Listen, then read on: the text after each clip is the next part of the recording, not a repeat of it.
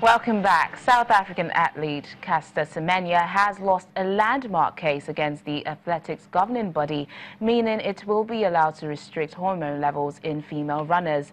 The Court of Arbitration for Sport rejected the 28-year-old's challenge against the IAAF's new rule, but the court says it has serious concerns as to the future's practical application of the regulation. In response, the Olympic 800-meter champion Semenya says, quote, "For a decade, the IAAF has tried to slow me down, but this has actually made me stronger. This decision of CAS will not hold me back. I will once again rise above and continue to inspire young women and athletes in South Africa and around the world." Now she and other athletes will, with differences of sexual development, must either take medication in order to compete in track events from 400 meters to the mile or change to another distance. Now, the United States government has thrown its weight behind the SILEC Initiatives campaign in its fight against drug and opioid abuse in Nigeria. Founder, president of the not-for-profit organization, Sonny Irapo, recently participated in the U.S. International Leadership Exchange Program of the U.S. Department of State. The program, which is held yearly, has seen over 5,000 participants trained in leadership to help solve human challenges. The program also helps develop a pool of young leaders in developing countries and share ideas among their counterparts in the United States. Mr. Sonny Irapo joins us live in the studio to tell us more about his campaign. Thank you so much for joining us on Network Africa, especially on May Day. Well, first of all, thank you so much for having me. It's a pleasure. First of all, Nigeria is plagued with quite a number of issues. Why did you decide to involve yourself in the fight against drug abuse in the country? Firstly, let me congratulate every Nigerian worker for the hard work they've demonstrated in making sure that Nigeria works for every one of us.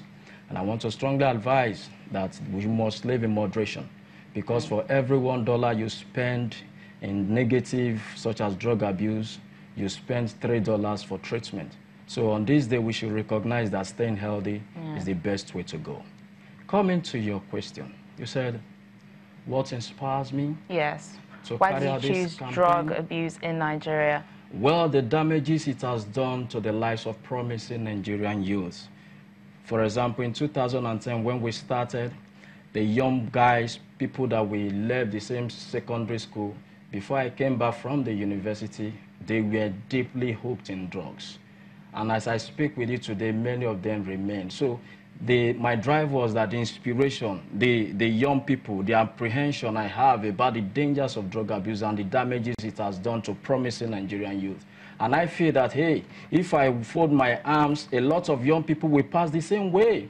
Why not take up the responsibility so that we can address these fundamental issues that is confronting young people? So for me, I felt that I should contribute my little quota to the development of Nigeria. And it is our own country. We don't have any other country. And the youth, we occupy a larger percentage of over 50 to 60, even to 70% of young people. And for we to actually develop Nigeria, we need young people. We need this demographic so that we can fix Nigeria. In the world, if you want to measure any type of development, you don't use old people.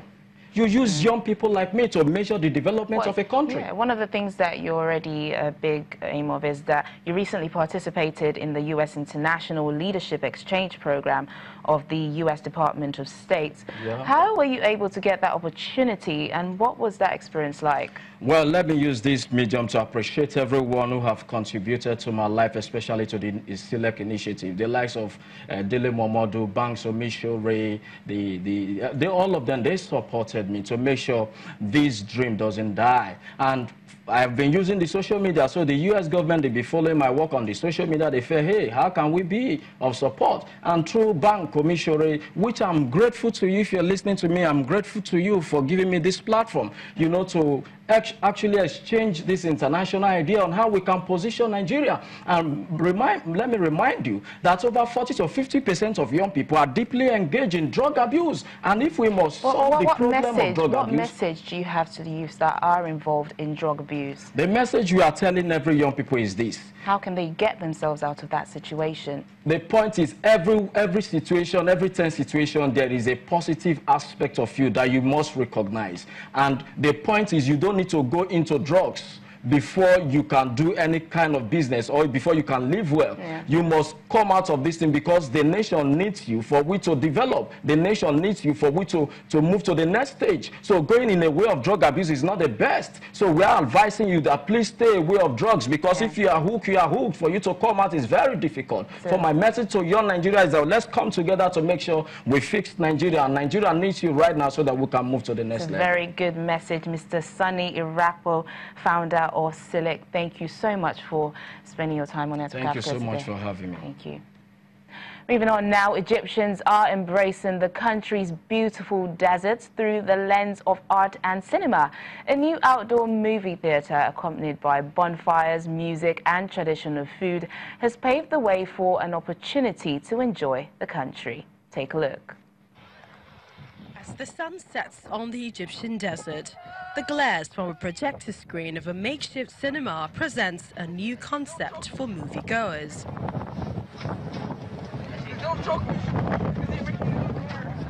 The outdoor movie theatre was set up to appeal to people who love both the cinema and the desert, said founder Hani Amir. I decided to do something nice that people can gather around, rather than just coming out here for dinner or a fire then leaving.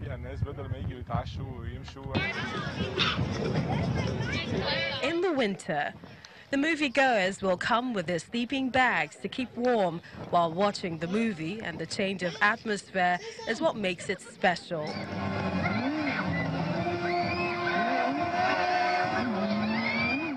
The desert is amazing. I think everyone should come. And I know it's cold, but it's really nice. But other than watching a movie, the venue offers various social activities, making use of the vast desert terrain. Folklore groups from Upper Egypt sometimes present shows, and people can also enjoy the music shows held at the venue. For one family, the desert is also just the right place to celebrate 2 birthdays. Gathered among family and friends, Malika Al-Shubagi held both her son and daughter's birthdays under the moonlight.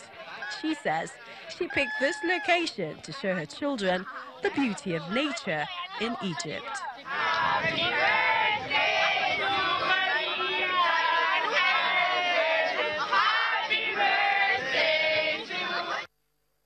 And that's it on the program today. Happy May Day once again. I'm Tenyola Shubawale. Bye for now.